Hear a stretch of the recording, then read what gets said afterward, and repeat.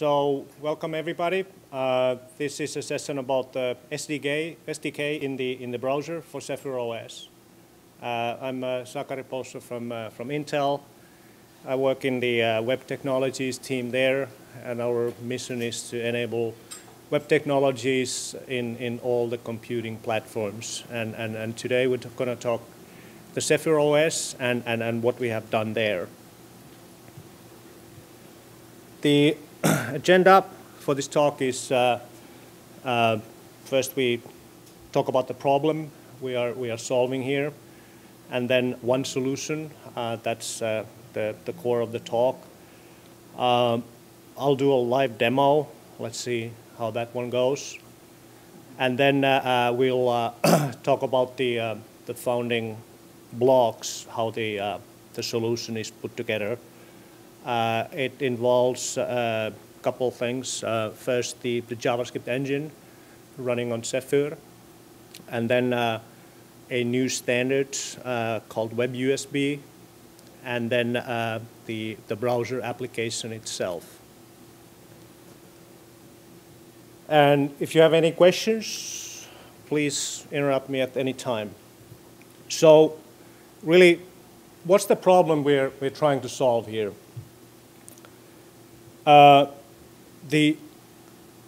For an average developer, IoT might be, walk in the park, they know what they're doing. But especially for newcomers, students who are new to the area, starting a new IoT project can be a tedious task. You have all these boards and cables and sensors, and you really don't know where to start. And the starting a new IoT project typically involves you need to set up your development environment. You need to have all the sorts of different cables, the correct ones, some sensors, documentation, sample code. You might want to or need to update the BIOS and firmware and even your OS and all that. And the documentation, at best, it's all over the place and maybe outdated, and you don't know which one is true and which one is not. So the solution we're going to talk about today is really a simple one. And so the idea is that what if this is all you need? So you need a board, obviously, which you're going to write your application. And then you would need a USB cable, in this case, and a web browser. That's it. And so I'm going to do a demo now. And so you get a sense what it is. And then I'll present the building blocks, how it actually works, assuming that it works. Well, I'm going to talk about that anyway. Okay. So I have a Chrome browser here. I have the Arduino 101 board, the Zephyr board. It's running Zephyr OS. I'll talk about that, what's in there, but basically it's a Zephyr board. I have the USB cable, and I have a couple of sensors attached to that, but more about that later.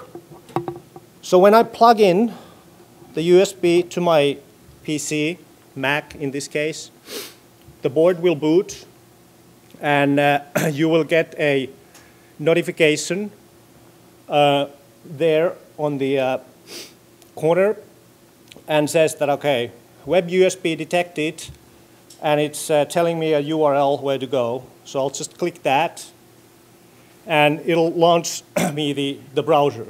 What's WebUSB? As I said, I'll get to the bottom of all these wonderful things later during the presentation. But what it does is that it'll take you to a web page, which in this case is our IDE, or the SDK. It's just a web application. And so I'll hit the get started. It gives me the IDE. and I hit the connect button. It tells me that, okay, there's a web USB device out there you want to connect. It says paired because I have talked to this device previously. If it's a brand new, it just don't say that. Otherwise, the functionality is the same. I connect, so now I'm talking to the board. So this console there on the bottom, can you actually see it? Let's try to make it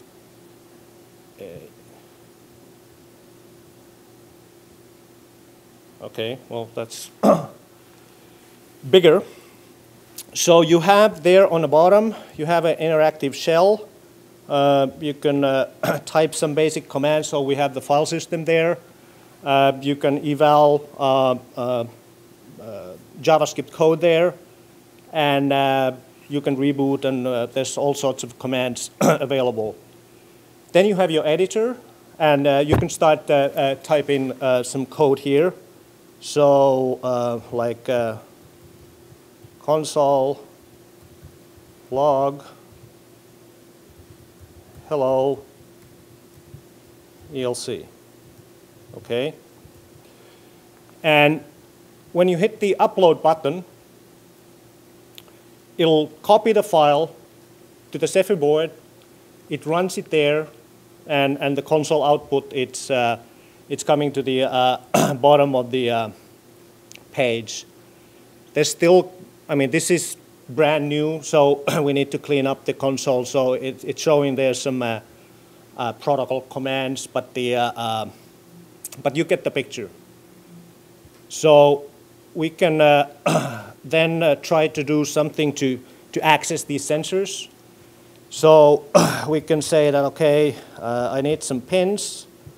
And here comes the node require statement.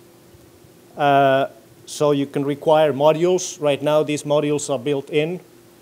And so you say, okay, it's an Arduino 101 pins. And I'll try to access some of the sensors are hooked to the GPIO. So I say GPIO, I need a GPIO module. And at any time you can test your code, you can upload that, see if there's any errors. And then you can write any JavaScript like interval, set interval, function, and you say, again, let's log something from the loop, and you run this one every second, something like this. Okay? So it'll start executing that on the target device. If you want to do access the hardware, I have a buzzer in the GPIO.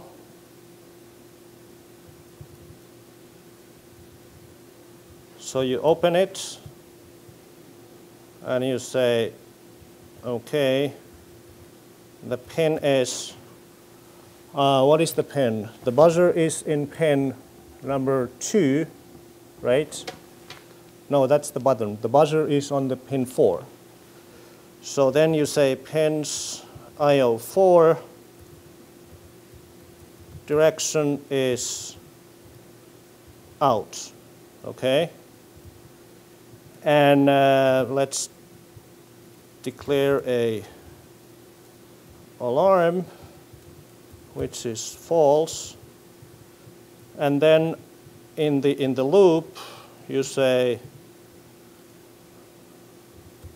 buzzer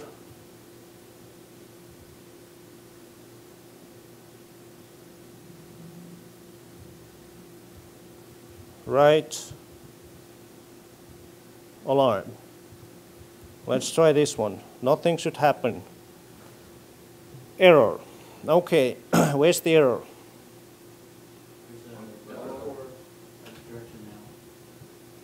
Thank you.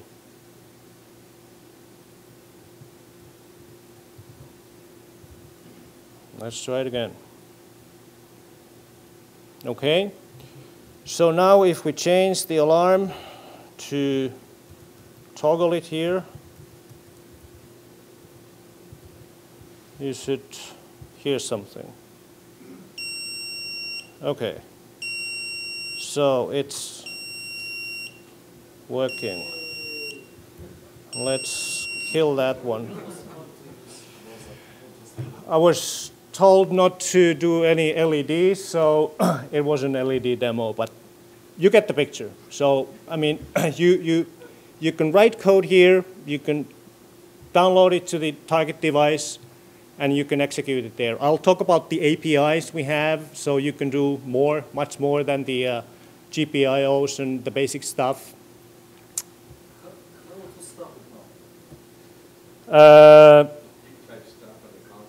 I can? Yes. Stop? Good. It's good to have the experts on the audience.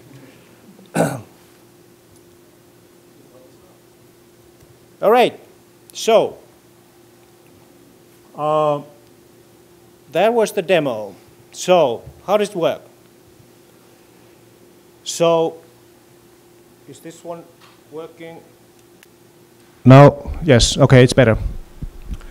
So the way it works is that on the left-hand side you have the Zephyr, then you have the JavaScript runtime for Zephyr, which is on top of the Cherry skip.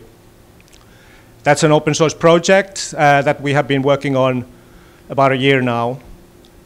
The Zephyr OS itself has now a web USB driver, which we actually contributed there as well. And then we have a part of the JavaScript runtime, a module called A shell. And what this A shell is doing, among other things, is that it's telling the web USB that, okay, these are the URLs that I support. And then when you connect the USB cable, the Chrome browser will ask that, okay, this is a web USB device. What are the URLs you want to go to? And that's where it shows the dialog on the top hand right corner. And you click that, it'll get to the internet where the application lives. It downloads the application to your Chrome browser, and you have the IDE there. And this application, the web app, doesn't need anything from the cloud. It's just a static, well, not a static, but standalone web application. So you can run it even offline. We are planning on adding the offline support there, so you don't even need the internet connection in the future if you have launched the application just once. So from there, you have the connect button there. So you hit that, it'll connect back to the device, and then you have your data path ready. It's a serial connection on top of a USB. So you can send, receive anything you want. You build on top of that. So that's in a nutshell, the operation. Any questions on this one?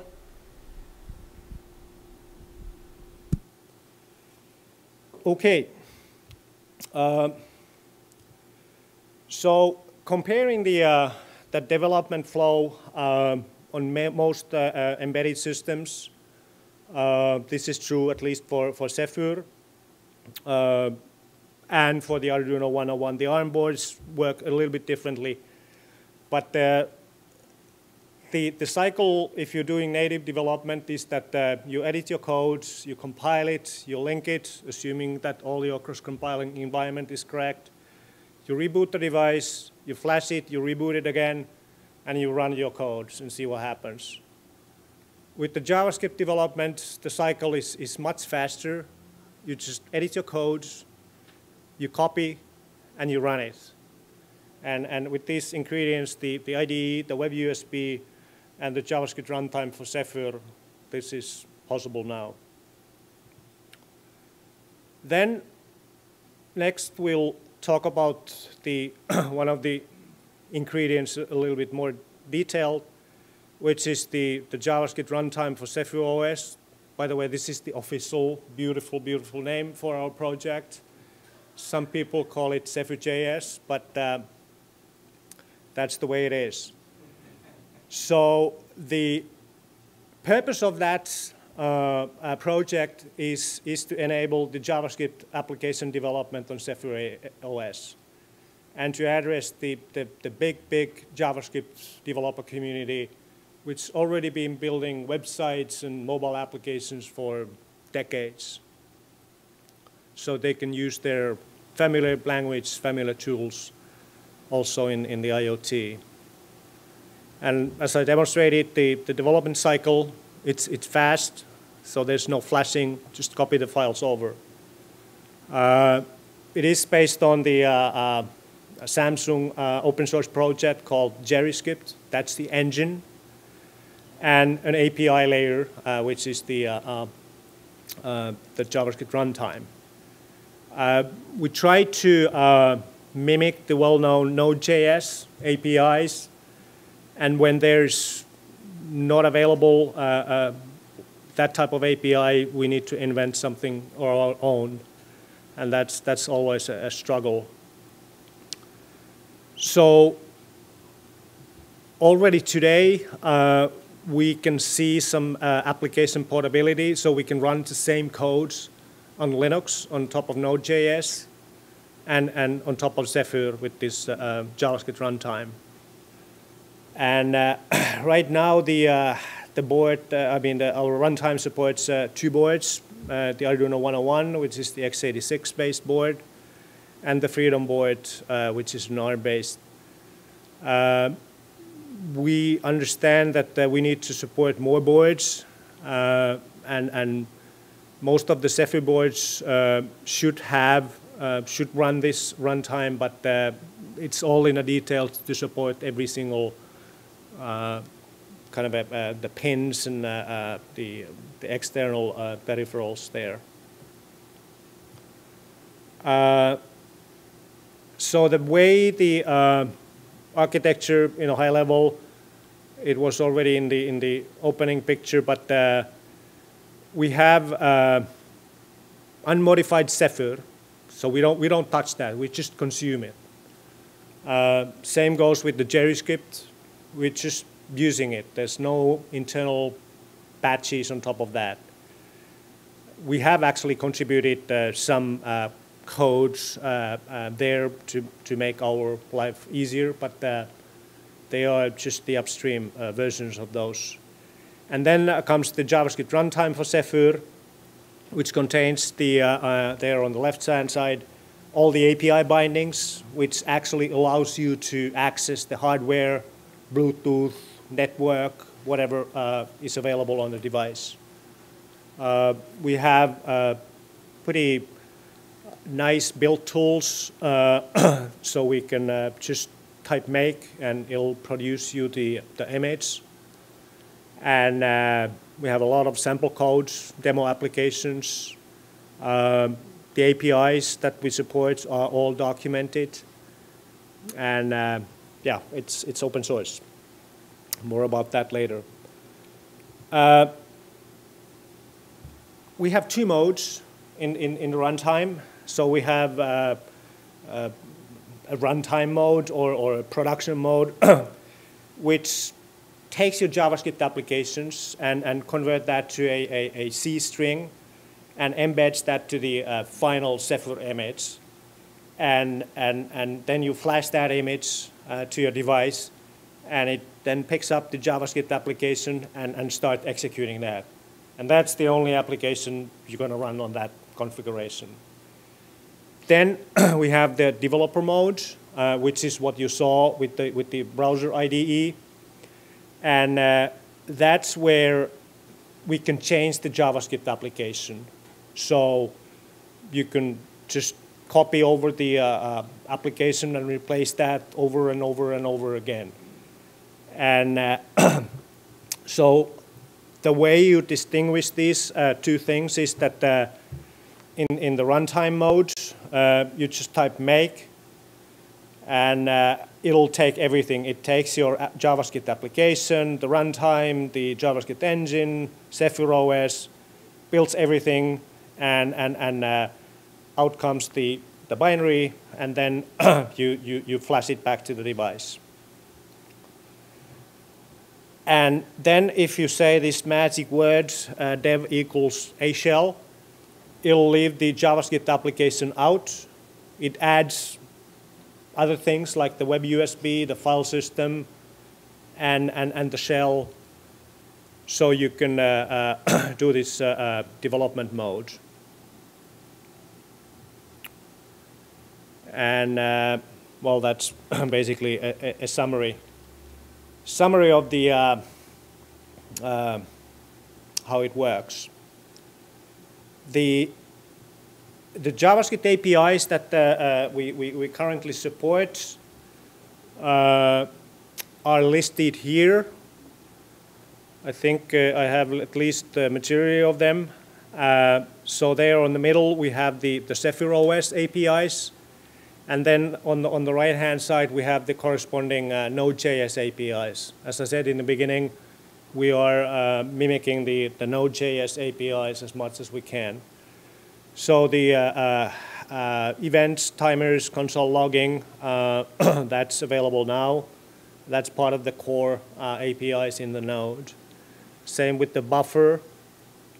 And then we have a BLE API, so you can do BLE applications. You can do Google's physical web type of application. You can define GATT profiles, all in the JavaScript. So that's pretty comprehensive API.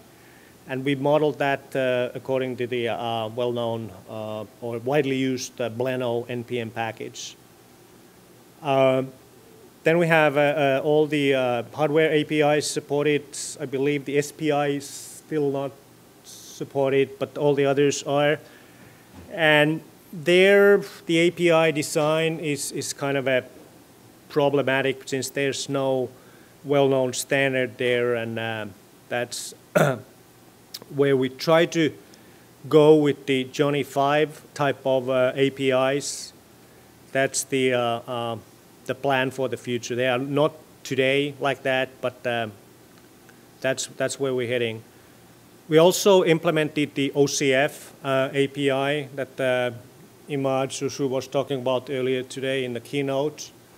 So you can write these OCF compliant, well, not compliant, but at least OCF application sensors with JavaScript with our APIs.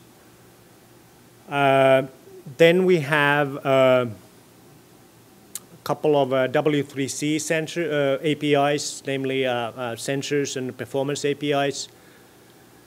Because, as I said in the beginning, we are part of the web platform team at Intel, which mission is to enable web developers or developers to have harmonized APIs across all computing platforms.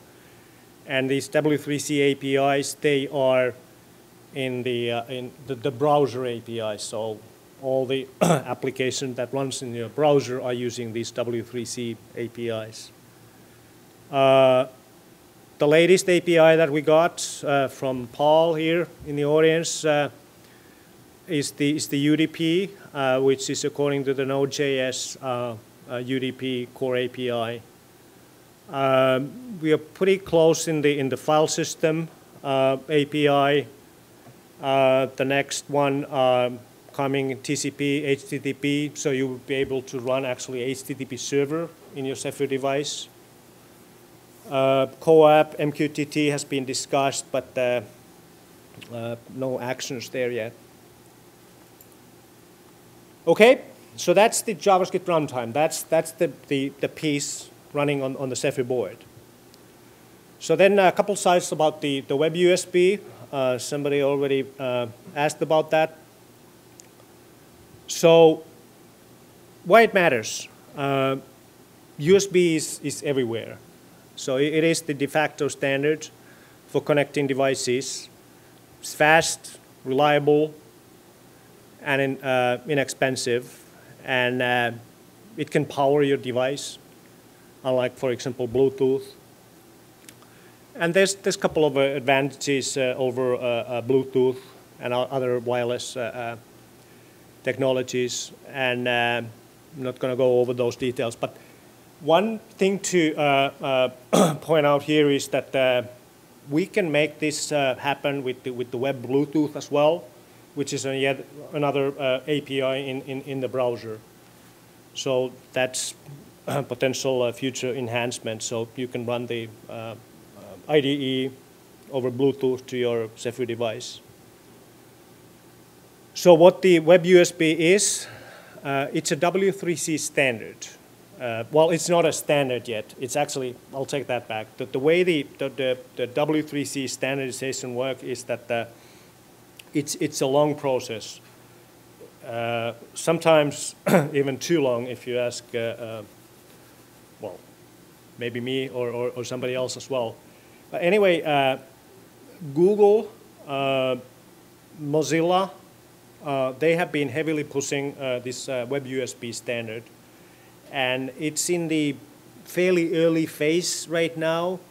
It's, in Google's terms, it's in the origin trial phase, which means that they are planning of enabling it by default.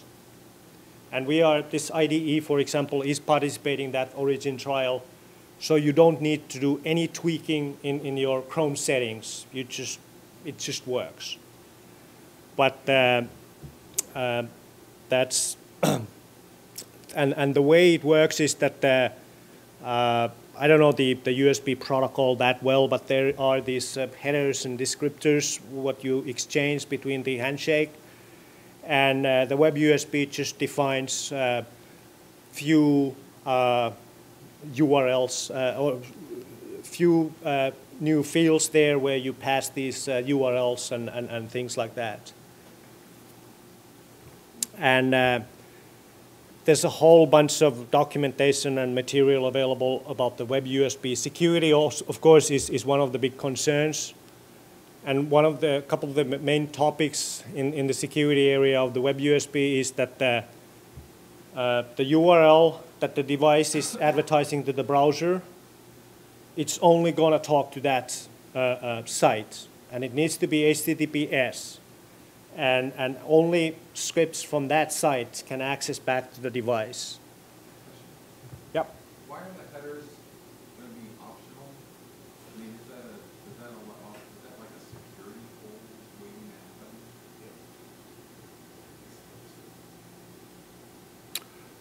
happen? That's a good question. This is actually Kenneth provided me this material for the web USB details.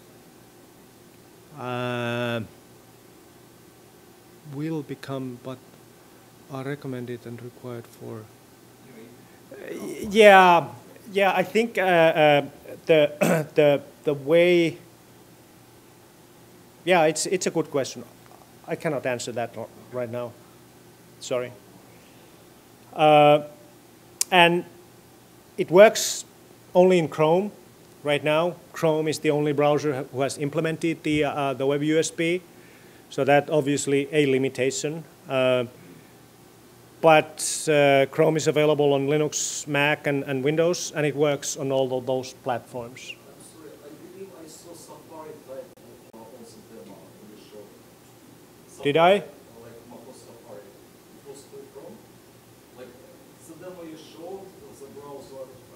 No, the demo itself, not the slide. Yeah, the demo you showed is Google. I think you saw Safari browser in my Mac. That must have been. Yeah, I mean, you cannot do that with Safari because Safari doesn't have the web USB API. So that is, well, let's go to the issues. So it's new. The Web USB is new, so it doesn't come without issues. So on Linux, most of the distros ship with the package called Modem Manager, and it's hijacking these USB CDC devices, which this Web USB device is claiming to be, and it is that CDC device. And so you need to explicitly kill it. The Modem Manager is pretty aggressive in acquiring those devices, unless you blacklist your vendor and product ID in the Modem Manager. So I think we want to be on that blacklist. On Windows, the earlier versions before 10, it needed some custom driver you needed to download somewhere. It didn't work out of the box. Now it works, but Google is still having quite a bit of problems on the Chrome on Windows, but that should be getting better. On Mac, on the other hand, I haven't seen any major issues. Okay, so then the browser application itself, the one that you see in the browser, so this one, this is a fairly, a bit more updated picture. And what we are planning of doing is actually quite a few things. So you saw the editor, you saw the console. On the right-hand side, we're going to integrate a module called Board Viewer, where you have an interactive SVG image of the boards that you're connected to. So you can hover your mouse over, you see what pin is what, you can see a documentation of that. In the future, we might want to enable a feature where you can just drag a pin there to the coding window. It'll give you the right code to initialize that. So it'll come a drag and drop exercise to write code. And then based on what board you are connected to, it'll automatically load the proper board. That type of plans, but we are not there yet.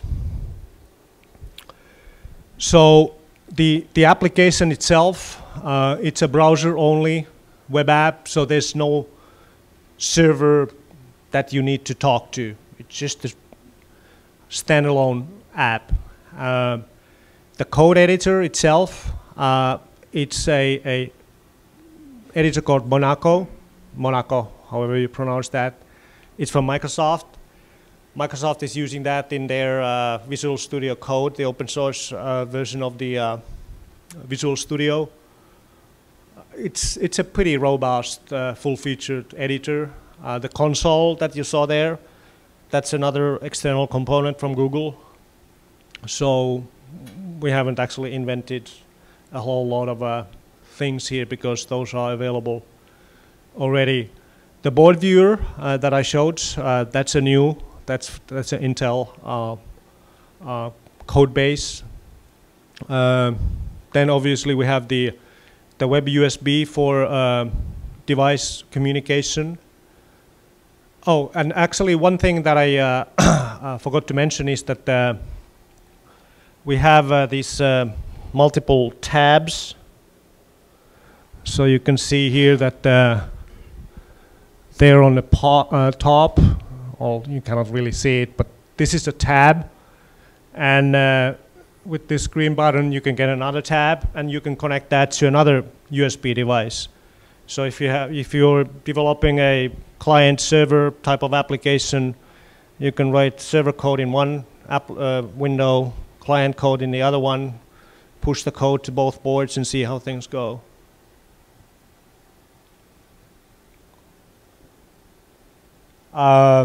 We also have a GitHub integration, so you can pull in your code directly from the GitHub, and it's done with the using a Angular 2 framework for those who understand or are interested in front-end frameworks. The the IDE itself is also open sourced. We open sourced that, I think, a week ago. So all the code for the browser application is available. And the live site where the actual browser is running on top of web server, it's using the GitHub IO pages. So you can just directly go there to that site and you'll get the browser or the IDE.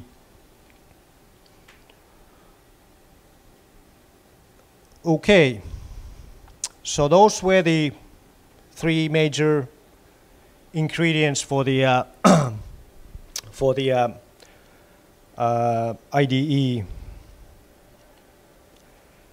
So then I think I have like 10 minutes, so I'll just briefly go over the next steps and summary, and then I have time for Q&A. But you have a question there? Yeah, I was just curious. You said Node server, but isn't Node.js the server part of it? And I would say, since you only do Chrome, you're using Chromium, right? Yes. So you do have the server component of some kind. Well, okay, okay. So Node.js is not part of this project. But you need it. No. And then you need a web server which is serving these the web pages and the JavaScript scripts and CSS files for the browser. But that's it. The thing that I meant when I said that it doesn't need a server means that the web application, the IDE, doesn't talk to a build server or any other service in order to perform its task. Like if you're familiar with the ARM embed, it's a browser application, but it's totally relying on the back end. So it's sending your code to the server which is building it, and it's giving you back the binary. So there's a strong connection between the front page you see and the back end. What I'm saying here is that we have no back end. It's just the web page. Is it going to be like that going forward? You don't plan to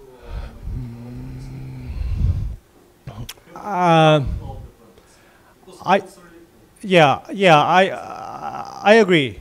I think it's cool, and we want to keep it cool, so we have no plans of introducing any server, at least the mandatory server requirements. Okay. Can you show the URLs again? This presentation is available already online, but so well, github.com 01org Zephyr JS-IDE, that's where the code lives, and then you mangle it to the way the GitHub does the IO pages. It gives you this type of URL where the live site is. Did you get it? Okay. Okay, so as I said, this is a pretty new project. There's a lot of work to be done, and so what we would like to do is to have, first of all, the board viewer available, have more boards there. Right now it's just the Arduino 101. The communication between the panels that I talked. Then it would be good to have the proper API documentation to the Monaco editor, meaning proper the Zephyr.js, our runtime APIs. So when you type in, GPIO, it'll give you a GPI dot. It'll give you all the functions that object supports. Now it's just some I don't know exactly what it is, but it's not very relevant. So then you don't actually, in that case, you need less and less the API documentation because the editor is giving you that. It would be easy to plug into other IDEs because on the device side, it's just the USB and then the protocol on top of that. However, the protocol right now, it's really ad hoc. We need to define a proper protocol, document it, so then any project can implement their own IDE on top of the web USB. It would be good if we can flash the device via the web USB. I don't know whether this is even possible, but so then people don't need to do the initial bootstrapping of the board. One pretty big limitation right now is that because it's a browser application, you don't have access to the local file system. So, well, that's the way it is. There's ways around that, but we need to pick the correct solution for that one. The web USB itself, it's undergoing some changes. The current origin trial runs till end of March, and then after that, Google has already announced that they will, and the W3C working group has announced that they will revisit the API and most likely change that. One of the problems we have with the Arduino 101 is that the way we built the A shell is that since, okay, let me take that back. In the production mode, the way we built the runtime is that it analyzes the JavaScript application and it only builds the modules that the application is using. So if you're using Bluetooth, it'll bring in the Zephyr Bluetooth module. But if you're not, it doesn't build it. In the A shell, on the other hand, we have no idea what the application is. So we need to build everything there. And that's where we're running short on the ROM memory, which we have 256K or a little bit less than 300K at the moment. And this has been only tested with the Arduino 101. It would be good to test and fix that for other boards as well. And as I said, it's all open. So we're really looking for contributions and users and applications, both on the runtime and the IDE. So as a summary, the browser-based IDE, it's a easy to use, fast to get started development environment.